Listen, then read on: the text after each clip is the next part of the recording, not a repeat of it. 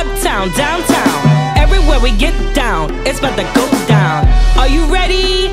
On your mark, get set, let's go. It goes left foot, it goes right foot, it goes left foot, it goes right foot.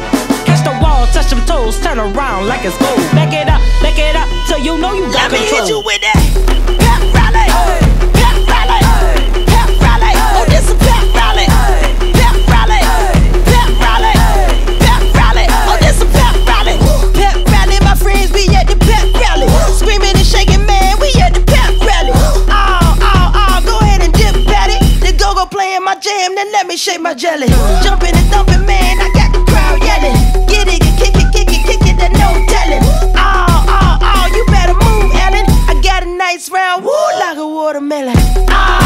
Yeah, he play the point guard. Hitting 3-pointers, man, he playing real hard. My team be winning, yeah, so keep your day job. I turn around and make it bounce like a basketball. Bounce, biggity, bounce, biggity, biggity, bounce, bounce. When my clappers that stop, now rock with it. Bounce, biggity, bounce, biggity, biggity, bounce, bounce. When my clappers that stop, now rock with it. Clappers that stop, clappers that stop, clappers that stop, clappers that stop, clappers that stop, clappers that stop, clappers that stop, clappers that stop, clappers that stop. Uptown, downtown, everywhere we get down, it's about to go down. Are you ready?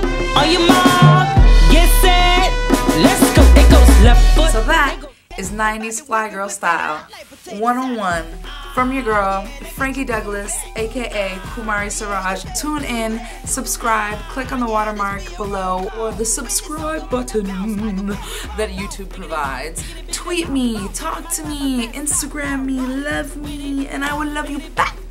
Ask me questions and I'll answer them, hopefully. Missy Elliott, holla at me please, because we gotta hang out. We gotta work together, we gotta make some visuals. I see big things in our future. Thank you, Missy, for the pep rally challenge. Thank you guys so much. I love you to the moon and back. This is another episode of Kumari's World. Cue R&B music. Up a little bit more. Actually, Missy, just between you and me, I had a dream that you came to my house, and this was when I was, I'm not gonna tell you when, but it was like 12 years ago.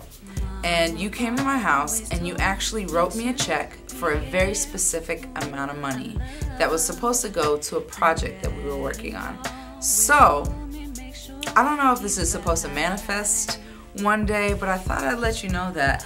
And I actually woke up from that dream the next day and looked at my table where you had left the check, and there was no check. Like, it felt that real that you had left a check in my house and that you were hanging out in my studio apartment in Portland, Oregon. So, Missy, please call me. We gotta hang. Love you, girl. Thanks, guys. See you next Friday.